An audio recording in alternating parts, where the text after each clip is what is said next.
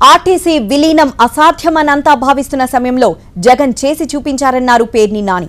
దేశమంతా ప్రభుత్వ రంగ సంస్థలను అమ్ముతుంటే జగన్ ఇందుకు భిన్నంగా కార్మికుల సంక్షేమం కోసం ఆయన కార్పొరేషన్ నే విలీనం చేశారన్నారు.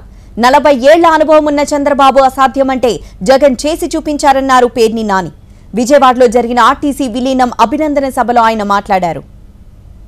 మన ఆర్టీసీ కార్మికులను కూడా ప్రభుత్వంలో కలిపేస్తాడని పిలిచి పెద్ద దండేసి సన్మానం చేస్తే ఆయన మాట్లాడిన మాట ఏంటి, మీరు మాట్లాడేది విలీనమా? ఇట్లాంటి పిచ్చి పిచ్చి ఆలోచనలు పెట్టుకోబాకండి, ఇది అసాధ్యం.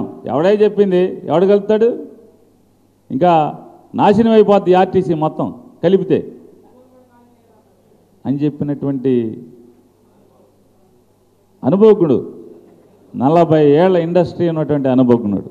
దృఢమైన సంకల్పం ఉంటే తప్పితే ఇది ఏ పరిస్థితుల్లో ఆర్టీసీ విలీనం అమ్మదనేది కూడా మీ అందరికీ తెలియజెప్తూ, ఇవాళ దేశ చరిత్రలో ఆఖరికి బీజేపీ ప్రభుత్వం కూడా ప్రభుత్వ సంస్థలన్నింటినీ కూడా డిజిన్వెస్ట్మెంట్ చేసే పరిస్థితులు వచ్చేస్తున్నాయి.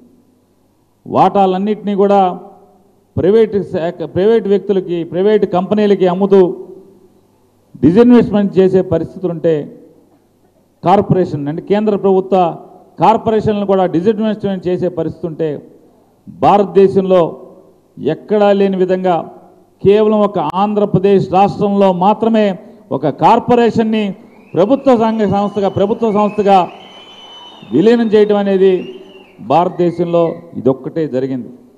ఎవరు కూడా దీన్ని ప్రోత్సహించకుండా దీన్ని ఆపుచేయి అని చెప్తున్నా కూడా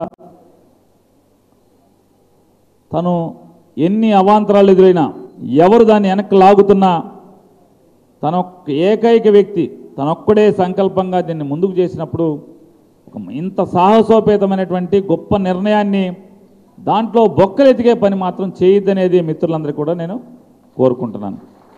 ఇన్నాడు చెప్పా కదా,